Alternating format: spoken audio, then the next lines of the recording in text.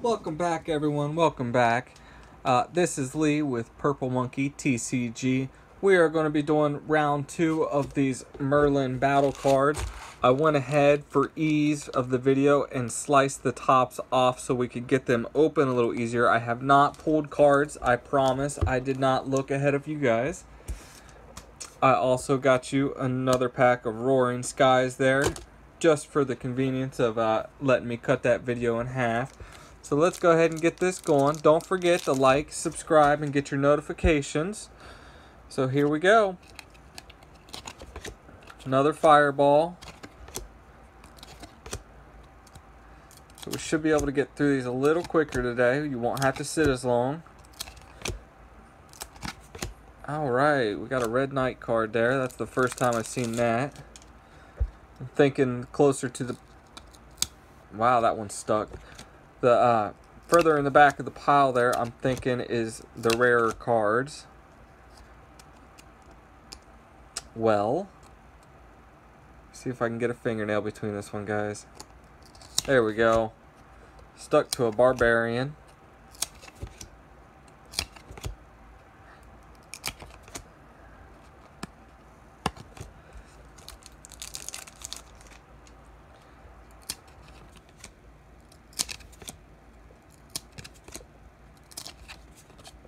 Another Peter Andrews Jones.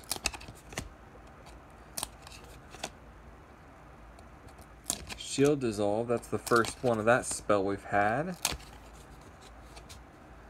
Prince Lionheart and a Horned Devils.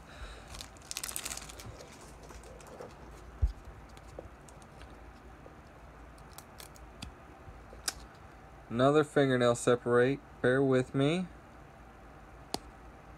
Don't worry, guys, I promise not to do another one of these unless you guys request so. But for the love of me, please don't. Let me just go ahead and give us a separation flip there.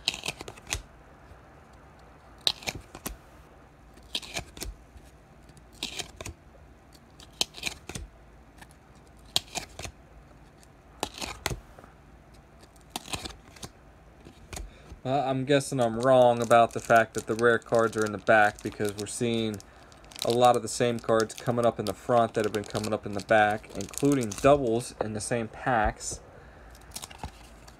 Burn the Avenger there, Bren.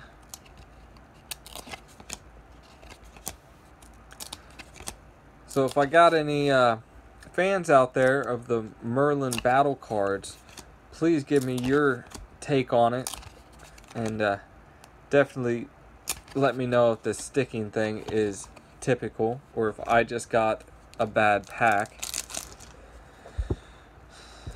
But for a card from 1993, or at least they were copyrighted in 1993, they're definitely very aged, so that could be a big factor in why we are sticking so bad. Oh.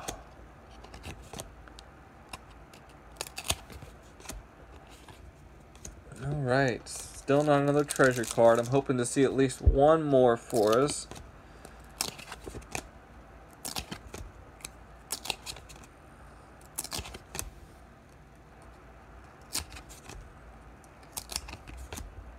There's another one of those map cards.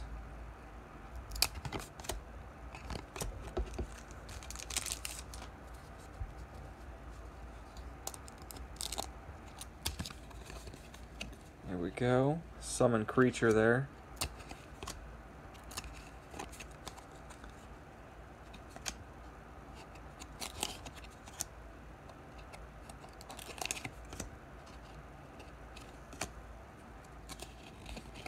So on the backs of these cards, they go into detail about how to use them and everything else, just like on the booster package was.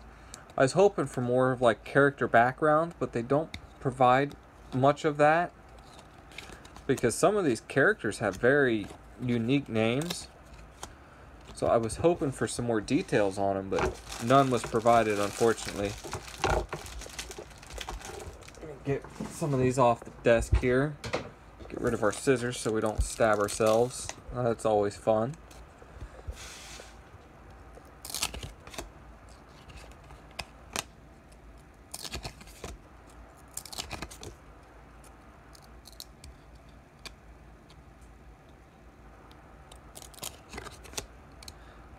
I'm sure you guys can hear these things peeling apart there. Always great.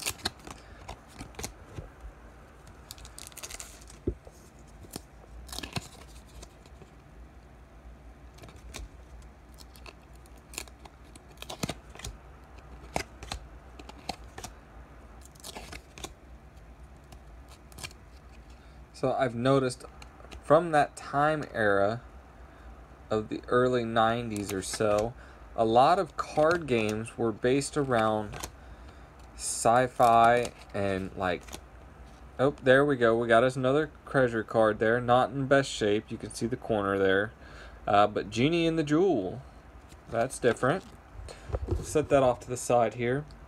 But I'm seeing a lot of these older cards from that time era. Wow, these ones are like creased and bent. Can you guys see that? Look at that, right out of the pack that way. Not very good.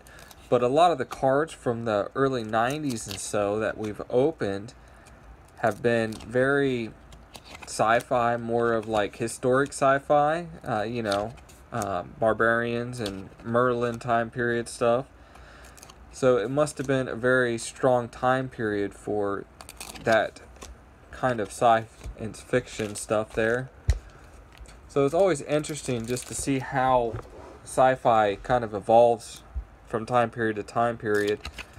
You know, like with the Conan series and stuff like that, when they redid the movie, it seemed almost like it took place in a whole different time period versus the old Conan movies. I mean, yeah, you get some of the same idea of like the time period, but when you look at it, like the technology and stuff they're using, they appear like two different time periods. So, like I said, it makes it kind of interesting just to watch how sci-fi evolves throughout history. Definitely throughout sci-fi history, of course. So we got a treasure quest there. That's pretty cool.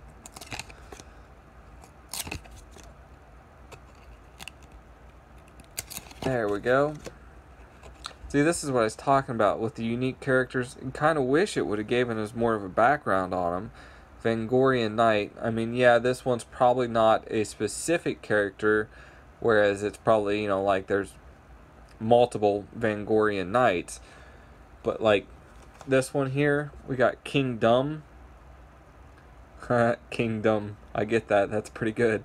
But like I said, you figure it would give us more of like a backstory. Oh, and this one actually does. So I don't know if you guys can read that or not. Go ahead and pause it if you want. So that some of these actually have a backstory. I'm just missing the ones that do. So quite a few of these actually do. So it's the ones that aren't like a unique character, I guess. See, like there's that Vangorian Knight. It doesn't really give much of a background check on him. So the unique characters, I'm guessing they did, which is pretty cool. So I'm going to go back after and pull a couple and look at them. They're pretty neat. See, like Ian here, because it's got a specific name, we got a backstory. So that helps develop characters and, you know, create more of a storyline for it. So that's nice. Got another Jester's quest. Force field there. We got 4 more, guys. Let's go ahead and do that Pokemon card pack for you. Don't forget, like, subscribe, and get your notifications on so that you can be the first one to get these code cards. Oh, and I almost showed it to y'all there. Okay, let's get some of these empties off the desk again. Alright, like normal, we will go until we hit that reverse foil and flip them to the back.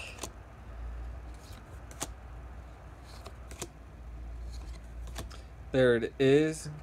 Gligar. Y'all know I'm not very good with pronunciations. So let's go ahead and get that to the back there. I know y'all kind of saw that one. My fingers are off a little bit today. There it is, Swellow. Not a reverse or not a foil, but always nice to get a card like that. So here we go. Are you guys ready for it? Get ready to write it down. Get ready to enter it in. Be the first to grab it. There it is. Roaring Skies booster pack. Get it, get it, get it. All right. Let me throw some foils or some sleeves on these foils and rares here. And I will do the remaining after the show. Don't forget, like, subscribe, notifications, guys. I can't stress it enough. It will definitely help you get more of those card codes for your online game. Here we go.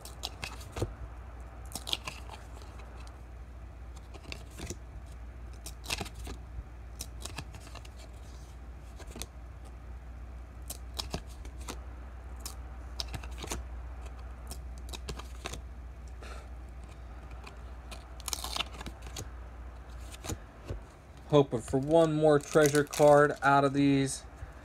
Just keep your fingers crossed for that one.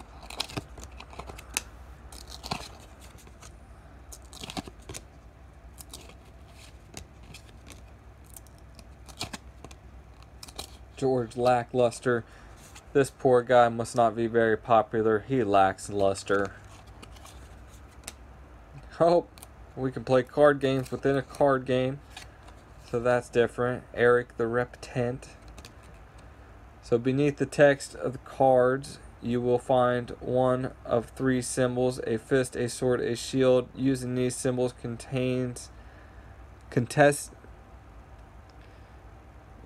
let's go with contestants. Yeah. So I have developed a series of games. The principles of all games are similar. When two cards face each other, shield beats sword, sword beats fist, fist beats sword or shield. Winner takes all. So we're playing rock, paper, scissors within a game of cards here. So that's unique, at least from my point of view.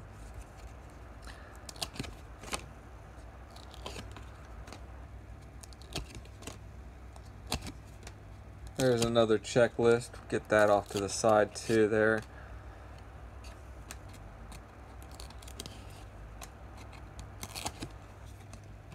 All right. So we got one left. Let's hope we can get another treasure card out of it.